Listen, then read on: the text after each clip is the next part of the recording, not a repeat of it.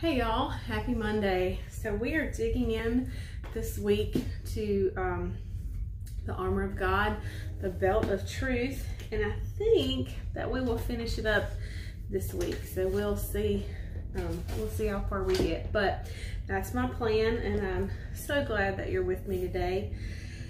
Now, so we of course have been reading kind of all over the place, but last week we talked about the truth in Jesus being the truth and him setting us free, and that everything that Jesus conquered, we can conquer because of Jesus on the inside of us.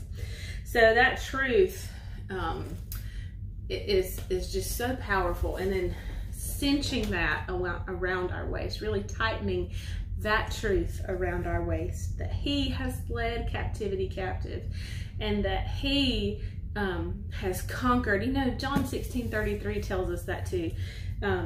He says, in this world you will have, we've read this so many times, but let's just read it again for today. I have told you these things so that in me you may have perfect peace and confidence.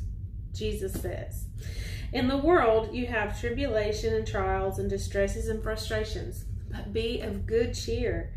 Take courage, be confident, certain, and undaunted, for I have overcome the world.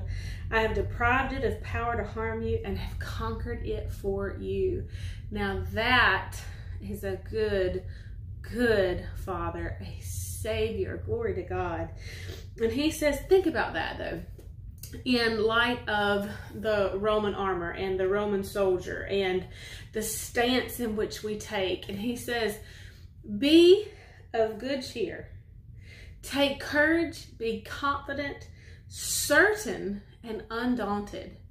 That is the kind of soldier that I want to be. And that's the kind of soldier, that's the kind of Christian, a follower of Christ that Jesus has enabled us to be because of his work on the cross. Now today, I want to get into where we're going to go for the week in the placement of the loin belt, or where the loin belt is worn. And we all know where the belt is worn, right?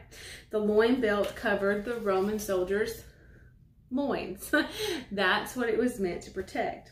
So why is that important, and how in the world does that relate to the Christian and wearing the armor of God?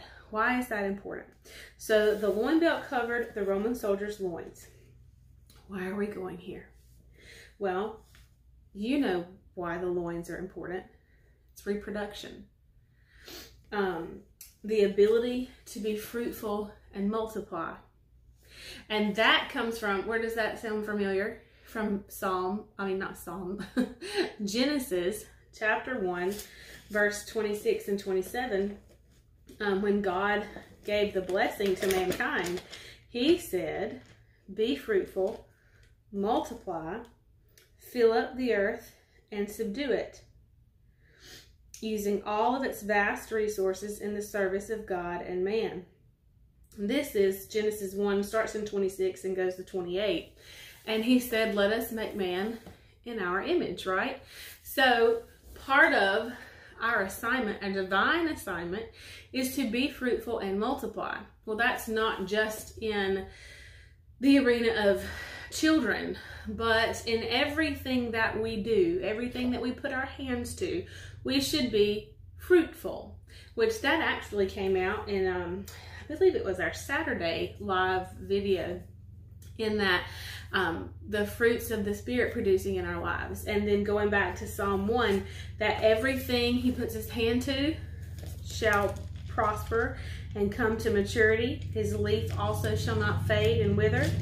That is, Psalm 1:3. And he shall be like a tree, firmly planted and tended by streams of water, ready to bring forth its fruit in its season. Its leaf shall not fade or wither, and everything he does shall prosper and come to maturity. That is being fruitful and multiplying. That the things that we are involved in, the things that we put our hand to, are fruitful. So not just in the sense jumping ahead of myself for the rest of the week. But as we're looking to this and talking about the placement of the loin belt and why it was important to protect the loins, think about reproduction and being fruitful and multiply. We'll pick up here tomorrow. I'll see you then. Bye, y'all.